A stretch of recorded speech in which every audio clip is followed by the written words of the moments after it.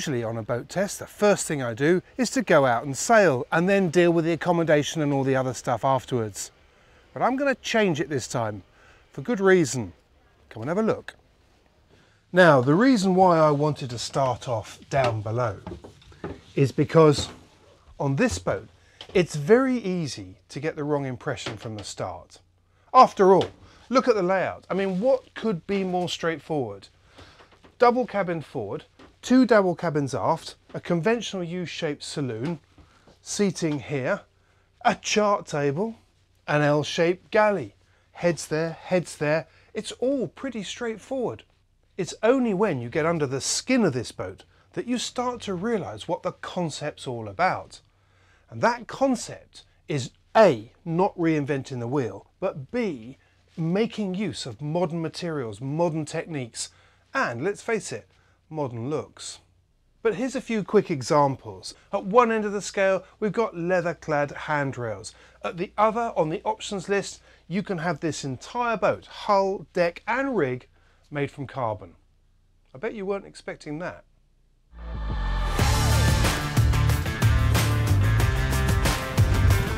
But for all that down below, this is what really counts. And I have to say right from the start, what a boat. It's so light on the helm. It's absolutely beautifully smooth. Look, finger light control. We've got about 13, 14 knots of true wind. We're going upwind at 29 degrees apparent wind angle, and we're doing 8 knots. We've got a blade jib, or a non-overlapping jib, full main. It's absolutely beautiful.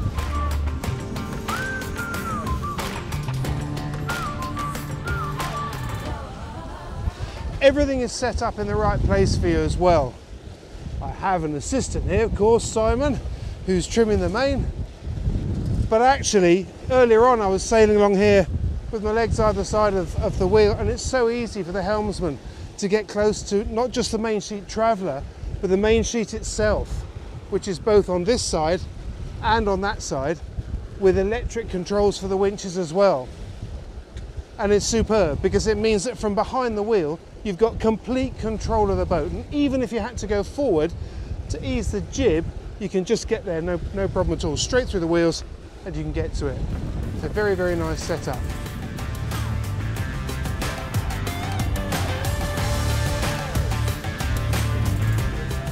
Okay, ready? Okay, tack in now.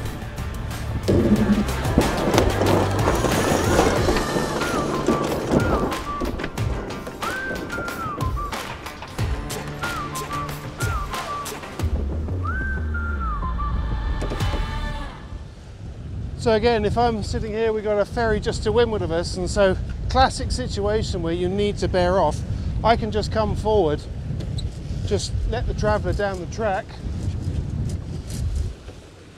and even let the main go, just to ease off, bear away, stay out of the way of the ferry. All done without ever having to stand up, leave the wheel. To me, it's the perfect way to go cruising.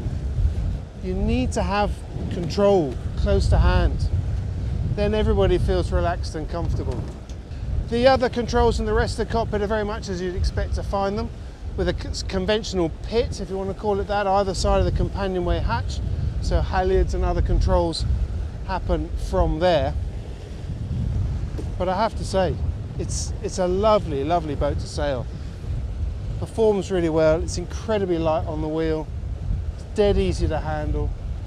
I'm just going to come up behind this ship now. We can afford to head up a bit, so I might just take it up the traveller first, I think, make it easy for myself. Pull it up the traveller, put on some main sheet, come up onto the breeze, and we're there. It really is as easy as that.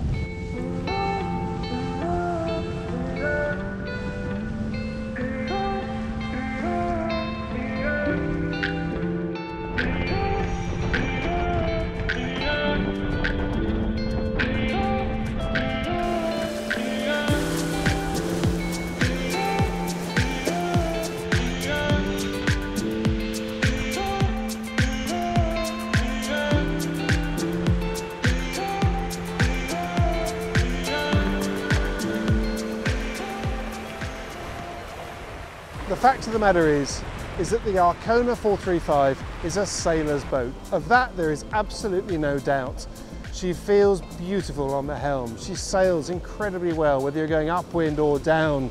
She's so well balanced, so easy to manage, and the deck layout, well, it's sort of, at times it verges on a racing deck layout. You can see that quite a few things like some of the jib cars, the tracks, the in-haulers on the jib sheets, those are all things that you'd expect to find on a race boat, not a cruiser. But as anybody who's raced and used those systems will know, it's what allows you to sail through a big wind range with the minimum of effort. And that is what this boat is all about. So Simon Rosier here is the agent and has very kindly taken us out for the day, and what a day it's been. The sea breeze has been building. We've probably got best part of 20 knots now at sea breeze, and we got full headsail, full main, powering along at 10 knots. She's quite a boat, isn't she? She's so well behaved. Yeah, well that's the mark of an Arcona. The late great Stefan Kleberg always designed right the way through the ages and through our current range a really well balanced boat primarily. You really notice that because even, I mean, we've been pushing her far harder than you probably would when you're cruising, and yet it doesn't feel gripey at all on the helm. It almost feels like it's got twin rudders, which is quite unusual nowadays for a boat that's so beamy at the back to feel that well balanced. Yeah, it's a deep spade rudder, and the sail plan complements the underwater profile very well. Who are the kind of people that are being attracted to Arconas? Where are they coming from? What have they got in mind for their cruising? The common denominator for most Arcona owners are recently retired, just sold my business. Also people who, dare I say, have been passed so many times by an Arcona that they want to see what it's all about. And people who want to go further afield as well. And I suppose one of the other things that strikes me, and probably the overriding thing, is that this is a very modest looking boat, isn't it? She's a modern boat, but not garish. She's not trying to shock you into liking her at all, is she? No. I mean, we often hear the words contemporary classic on this particular model. Its predecessor, the Arcona 430, and hugely popular, was European Yacht of the Year in 2009. This was the obvious upgrade after listening to owners and dealers alike, and this won European Yacht of the Year in 2019. But it's actually quite an accolade.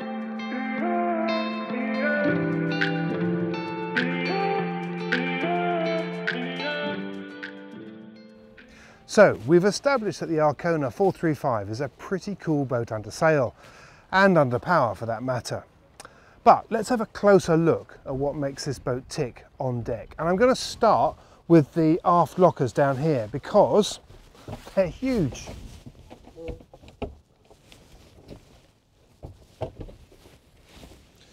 Two lockers, one just under there, one here.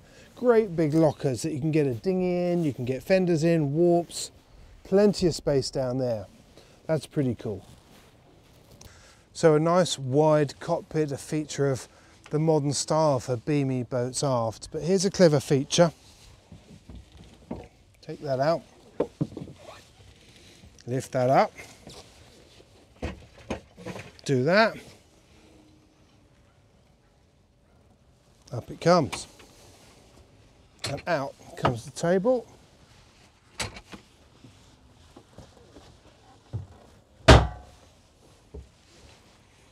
Pretty neat, eh?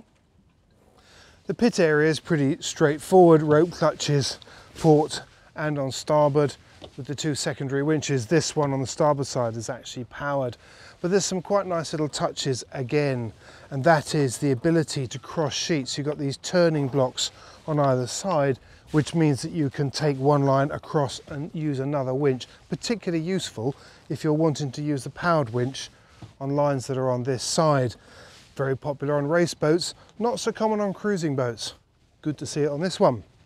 Another nice little feature is the rope tidy bins down here, down in the coamings, which is really nice. Somewhere to put the tails so they're not just dangling down inside the saloon and getting in the way down there. So a nice arrangement here.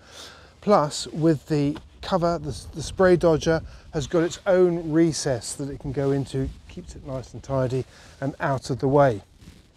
The main sheet system is what's commonly referred to as a German main sheet system, in that it has a tail that goes down each side from here, but in this case it goes around a turning block in the deck and again runs under the deck, which keeps the side decks nice and clear and clutter free, so you're not skidding around on ropes all the time. The Genoa cars here, well, it's a non-overlapping headsail because it's got a full width chain plate base, so obviously the clue can't get much further than here. Short tracks here with car pullers here. Another thing that I really like, be familiar with, a lot of racing people, less familiar on cruising boats, but still a really useful thing to have because it means that you can move the car backwards and forwards from the safety of the cockpit. That means you can change gear easily. And that's all good news. And whilst talking about changing gear, the thing that did actually surprise me is that this boat comes standard with in-haulers. These are basically rings that will pull, that you can pull inboard to tighten the sheeting angle on the headsail, which gives you yet another gear. Now, I don't want to labour the point about details that you might normally find on a race boat that happen to be on this one, but here's another detail. Soft shackles on halyards. Instead of having the normal stainless snap shackle, this is a soft shackle that you just basically open up the loop there and pull the knot through, and then you pull that through and it tightens itself up. And it's a really nice way of attaching to the top of the sail because you've got plenty of articulation, it's light, it's not going to smack into anything and do damage. It's pretty neat. Now, to add to the long list of things and details that I like on this boat, here's another. All it is a locker, you may say. It's a forward locker and it's big enough to take the asymmetric sail or whatever downwind sail you want. Now, you may say, so what? But you might also be surprised at how many cruising boats there are around now that don't really have anywhere to stow a big sail for downwind. And when they do, it's often down at the back of the boat, which means it's a real workup to get it forward, and then you don't really want to put the kite up and it's all too much effort. Here, it's exactly where you want it. And it's particularly interesting because this is a modern style boat with a fine forward entry. So you would have thought that there wasn't enough room for a locker like this, but it's huge. They've got a big asymmetric in here and the gas locker and plenty of room for fenders and all kinds of other stuff. I like it. But given that this boat was designed and built in Sweden, one of the features up here that is very un-Swedish is to have an anchor off the end of a fixed bowsprit. Because in Scandinavia, quite often, they're more bow to and have the anchors on the stern and they literally step off the bow. But this has got a fixed bowsprit, room for the asymmetric to tack down onto the bowsprit, and a really nice snug system for stowing the anchor. So taking all of that into account, you might not be surprised to hear that I quite like this boat, but it's more than that. I think the Arcona 435 is superb. Really, really nice boat. Modest, understated, beautifully built. The craftsmanship down below, it might be simple and straightforward, but it is just beautifully put together. It sails really well, it handles incredibly well, the performance is really good, and it's confidence inspiring. It's difficult to know what else you'd want out of a 43 footer.